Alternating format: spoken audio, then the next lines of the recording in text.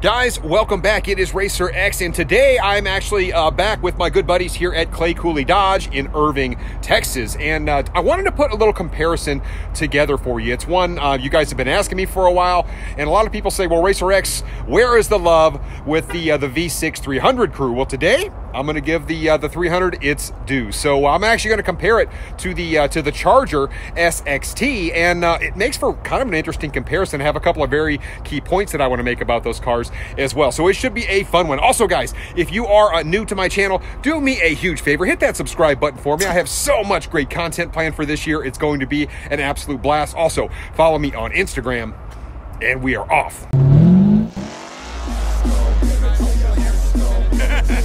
We got the 1,000 horsepower helmet.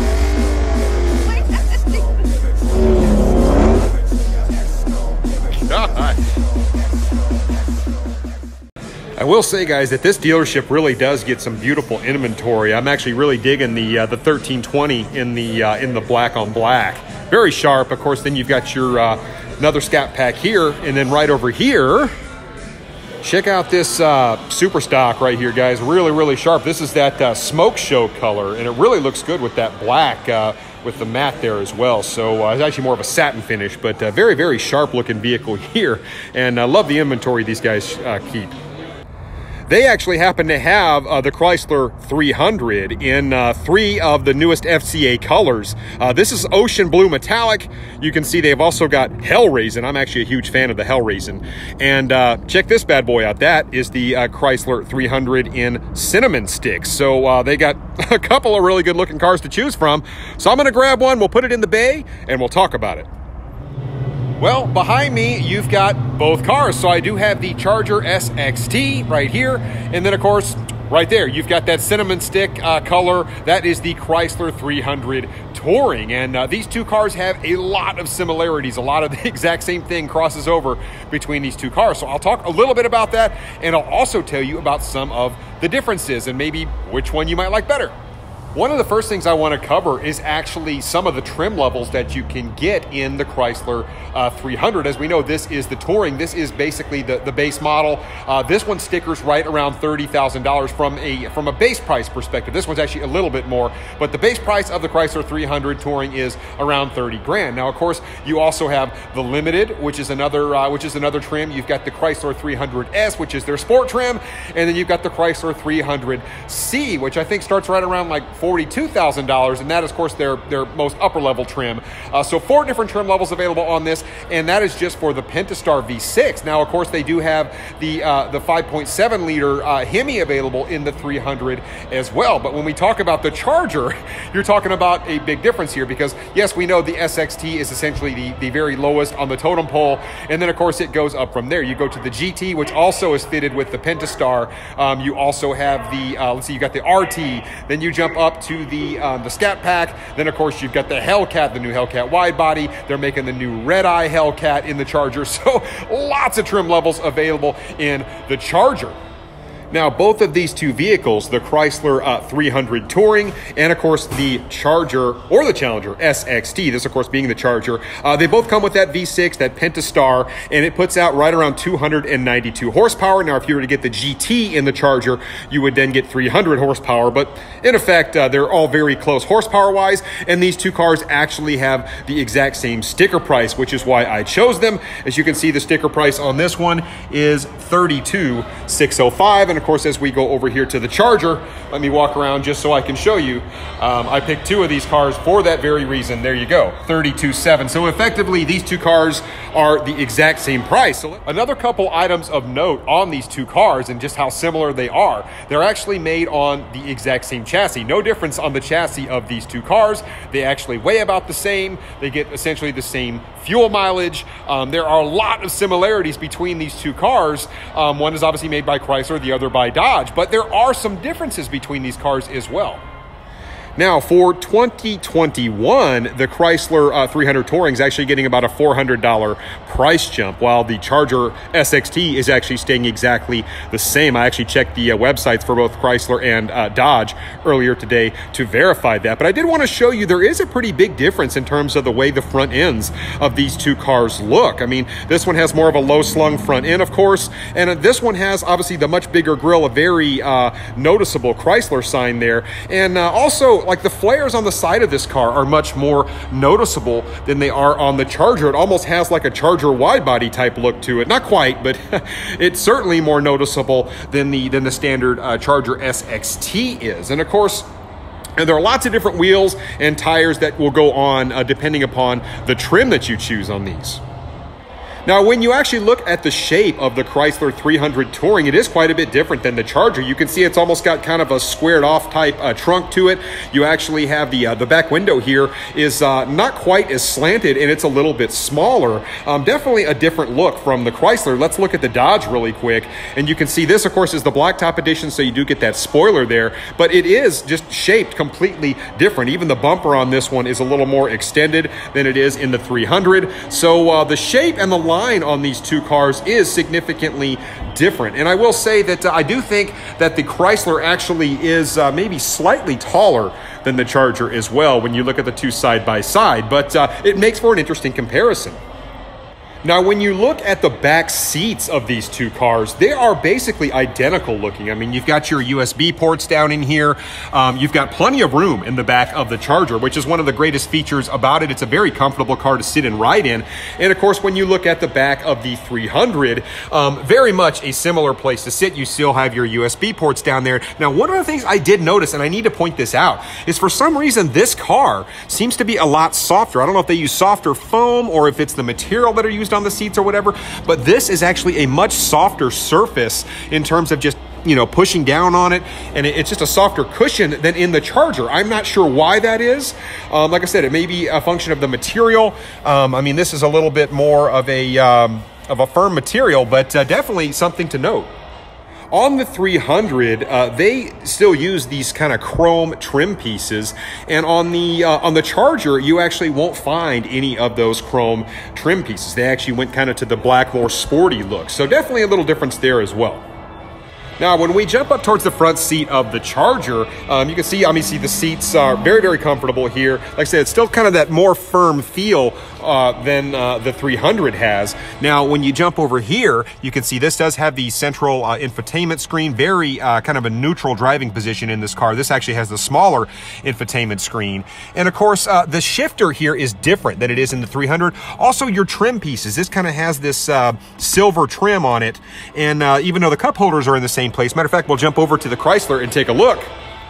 So here you have the Chrysler, and you can see this kind of has this this gear selector looks entirely different. So yeah, a lot of this is similar. The trim pieces are actually different here as well. This part of the car is basically identical, but the infotainment screen here in the middle is a little bit bigger. And actually, when you start looking at the gauges, things change quite a bit. And of course, there is your little clock, which is kind of a signature of the Chrysler 300. You do not get that in the Charger. From the driver's seat of the Charger, I actually want to show you kind of what these gauges look like. So we'll go ahead and start it up for you. But it is a nice place to sit. As I mentioned, the seats in this particular trim are a little bit more firm than they are in the 300. Very noticeable. But on the gauge cluster here, you can see it's kind of a red and white theme here. The numbers up here are actually kind of square in nature, if you can see that. And it's just, like I said, they're very usable. I do kind of like the sort of race pattern that it has there. Also, on your infotainment screen, you do, even though this is the smaller one, it is still very usable, and you have a lot of pretty cool features. Obviously, you've got your radio, you've got any different sort of media if you want to plug in your USBs, you've got your apps here. So a lot of the things that the larger infotainment screen will do, this one will actually do. It's just not quite as big. This part of the car actually, as you saw in the 300, even though the trim is different, this actually is basically identical. Also, the door controls are basically identical. Now, from the driver's seat of the Chrysler 300, 300, it has a very similar look and feel. Obviously, you got your steering wheel here. The controls are essentially the same here. Now on the gauges, quite a bit different. As you can see, we'll start this bad boy up. So you've got the 300 logo that now appears there. Now this has more of a kind of a blue type hue to it, which I actually really like. This the speedometer here actually has kind of a different look to it as well.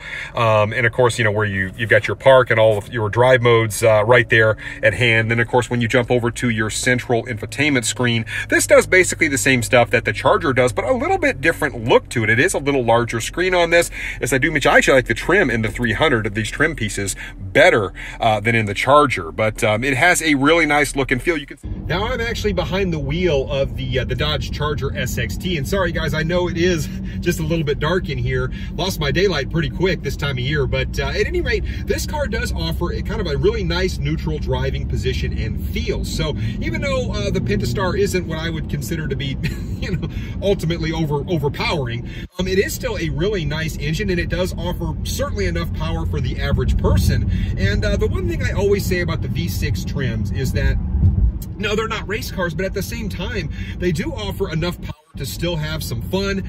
And, you know, they're just a really nice, smooth driving vehicle. This Pentastar V6 is just such a proven engine, and this Charger, I mean, it's such a proven platform. They've just sold so many units, and the thing just gets the job done. It's kind of nice and roomy, it's comfortable, and it's fairly enjoyable to drive. I mean, if I get into the gas pedal, I mean, it definitely feels like it's trying to get up and go. So, yeah, I mean, I realize for somebody like me who's kind of a gearhead and somebody who's a drag racer, you know, maybe 300 horsepower isn't exactly your cup of tea. But for the average person that does the A to B thing and just wants a car to look good and just sort of be fun, this car is actually really, really good. Now I am aboard the Chrysler 300 Touring, and I have to say, I was really expecting these two cars really to drive identical in my mind. I mean, like I said, there's so many similarities between the weight and the chassis and just, you know, the engine power, all that stuff. I mean, it's all the same. But the car does drive a little bit different, and you feel a little different sitting in it. First of all, the seats in the 300 are softer. I cannot tell you why. Maybe they shouldn't be, but they are. I mean, it's just a softer seat to sit in. I will tell you that right now. Also, the steering on this car, it feels lighter than it does on the Charger. So I wasn't expecting that either. I was expecting the steering to be identical. Now the suspensions in these two cars are the same. So I don't really know why this one feels, you know, like it has lighter steering. Maybe it's just because it's a Touring, I don't know. But if you like a really nice light steering feel, this one has it. Now the engine in the 300, it really does feel like it has basically the exact same amount of sort of get up and go that the Charger has. And I sort of expected that. Obviously, you're talking the exact same amount of horsepower, the cars weigh the same. So no surprise there. Go ahead and give it a little gas. Yeah, I mean, it feels fantastic to drive. The car feels very balanced.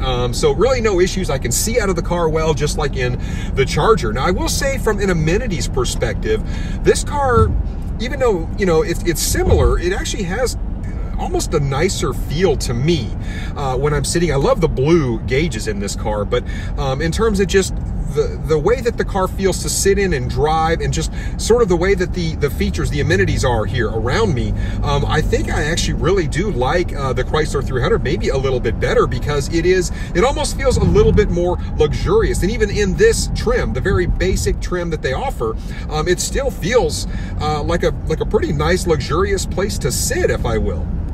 So yeah, after driving this car for a few minutes, it offers a pretty nice, smooth driving experience. The car really does drive pretty smooth. It drives similar, obviously, to the Charger, with the exception, as I mentioned, of some of the amenities and kind of the overall sort of just feel inside the car, and then also just how light the steering is.